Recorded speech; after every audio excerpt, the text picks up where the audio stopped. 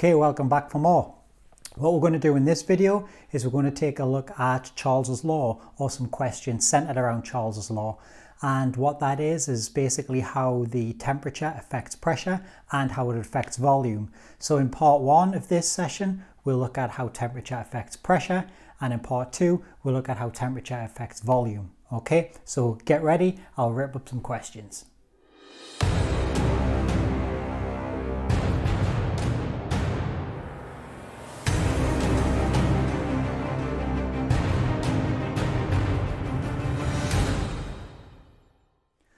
Okay, so let's get things started with this question right here.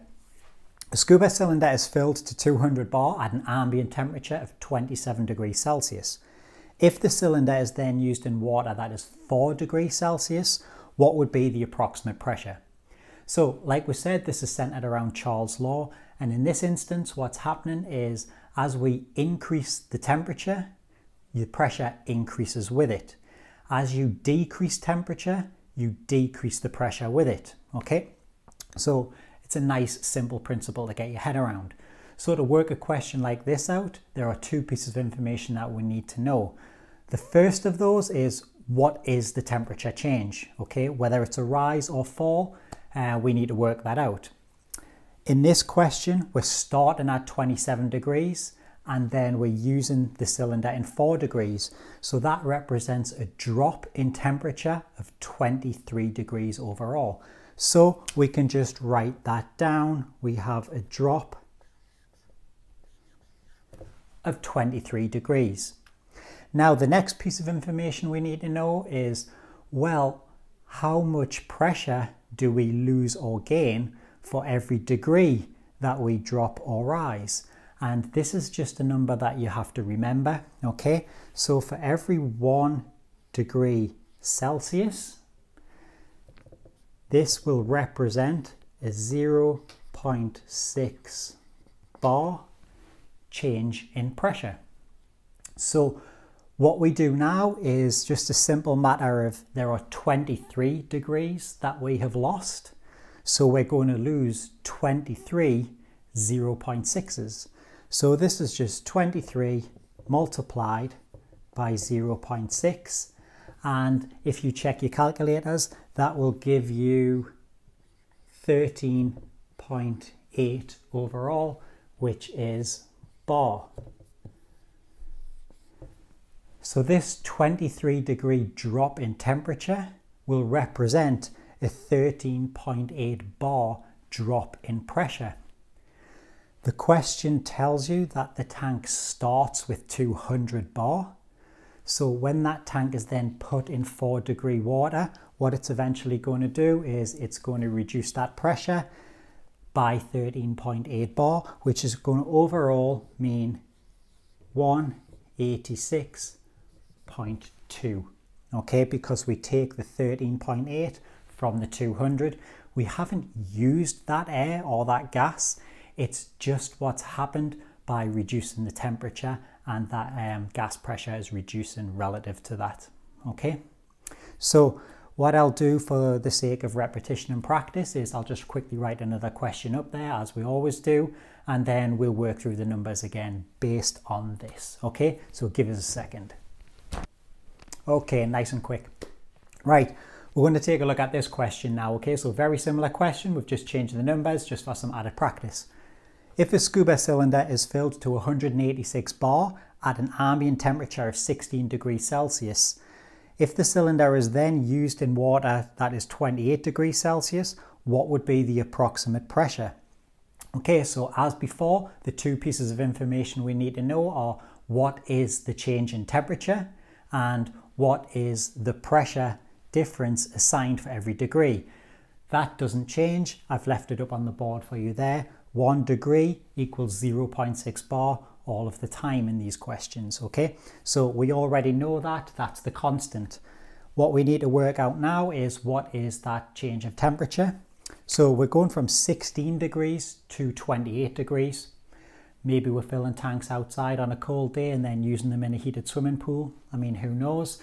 Doesn't really matter for the sake of the question. I'm just giving you an example where this may occur.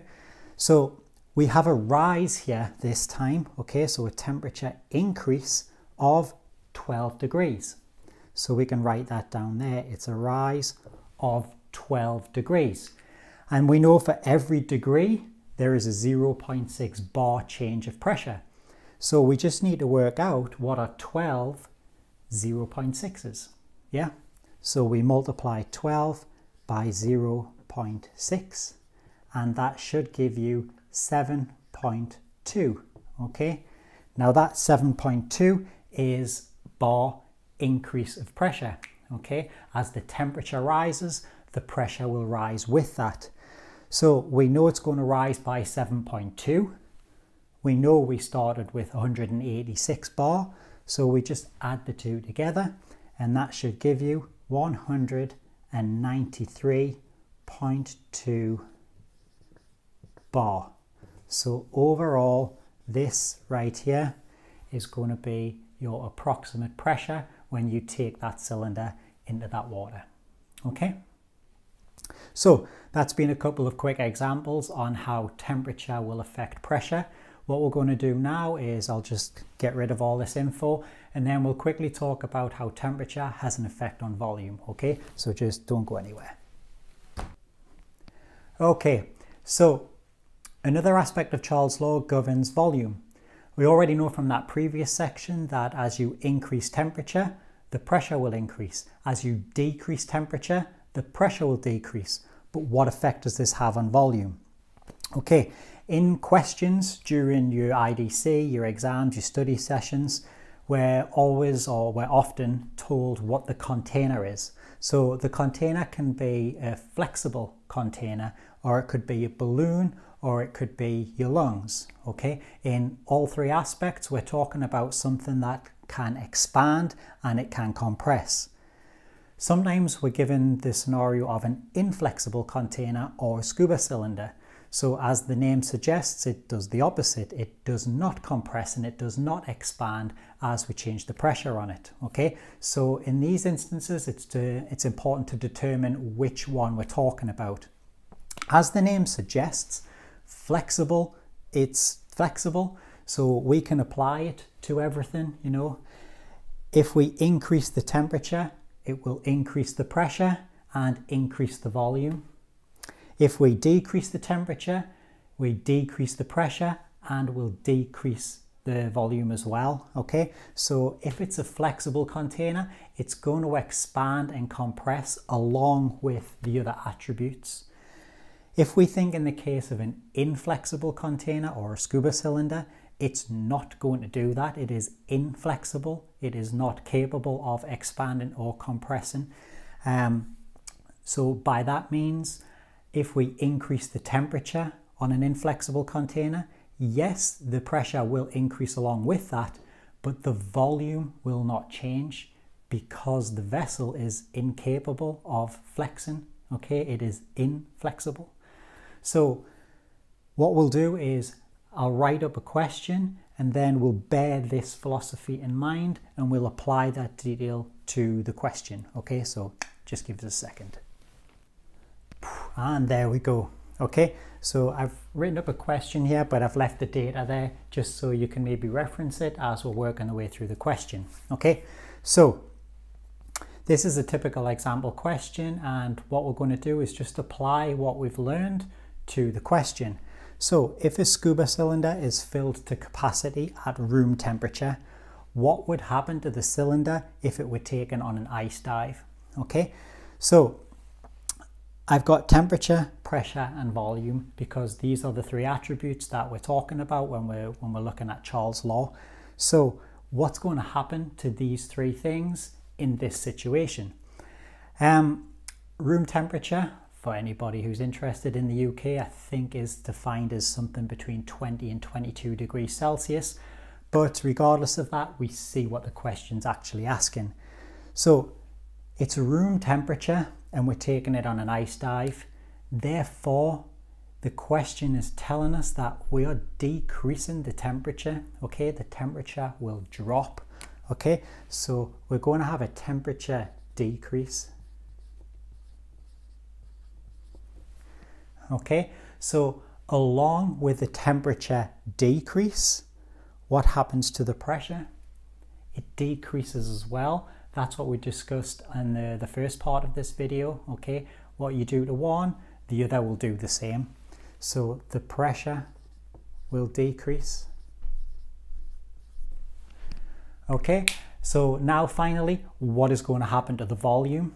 We'd like to think it will decrease as well, but in the question, it is stated a scuba cylinder. So is a scuba cylinder a flexible container where it will follow suit to this? No, it's not. It is an inflexible container. So remember, it's not going to play by those rules. It's going to stay the same size. It is not going to increase. It is not going to decrease. It is incapable of doing that. It is inflexible. So the volume would remain unchanged. So it will remain the same. Okay, do we get that? All right, what I'll do now is I'll write up one final example that we can work on before you guys can take a break and start playing around with your own questions. All right, give us a second. Okay, so finally, last question here. A balloon is semi-inflated outside on a cold day. What would happen to the balloon if it were taken indoors to a warm house? Okay, so again, we're looking at what's going to happen to these three attributes. So what's happened to the temperature in this question? It's started in a cold environment and now we're taking it into a hot environment. So we have an increase in temperature. So the temperature will increase. What will happen to the pressure as a result of that temperature increase? This is what we've covered in a few sections already, and it's up there on the board. As we increase the temperature, we increase the pressure. So the pressure will increase. Okay, now what's going to happen to the volume in this instance? We're talking about a balloon, and remember, a balloon is a flexible container.